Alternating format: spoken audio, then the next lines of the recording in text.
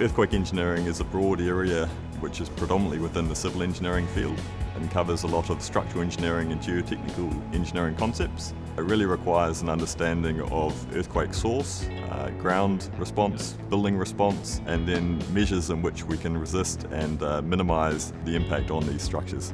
A key feature of our degree is that we have academics who have all experienced earthquakes in the recent past and so are actively trying to learn and develop the understandings based on what we've seen in those events. And as these are feeding into our course curriculum, you really get to pick up some of those most up-to-date learnings.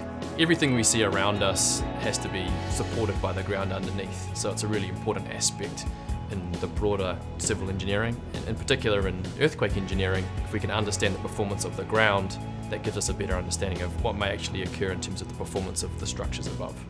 One of the most important experiences in the classroom is the experience of your professor, your teacher, and so we have some of the most internationally highly regarded academics that are going to be providing you classroom experience.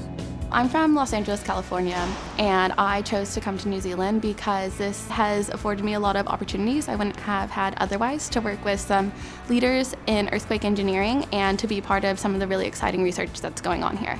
My favorite thing about living in Auckland is that it's so close to all the things I like to do. It's just a short ride to lots of beaches and lots of places to hike and even a ski hill.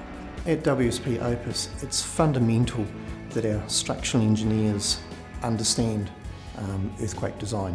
When we review CVs, the first thing we look for is what experience they have, and we specifically look for what earthquake experience they have. So obviously the higher the skill set in earthquake engineering, the more useful they are. Upskilling and learning and improving is just part of our DNA. The Master of Earthquake Engineering would provide opportunities to fill more senior positions as a consultant in the structural or geotechnical earthquake engineering field, as well as in the policy space or in sort of disaster reconstruction or recovery efforts, both within New Zealand or overseas. Earthquakes will always occur, and as earthquake engineers we can have the training required to really reduce the impacts of those and to provide safer communities as well.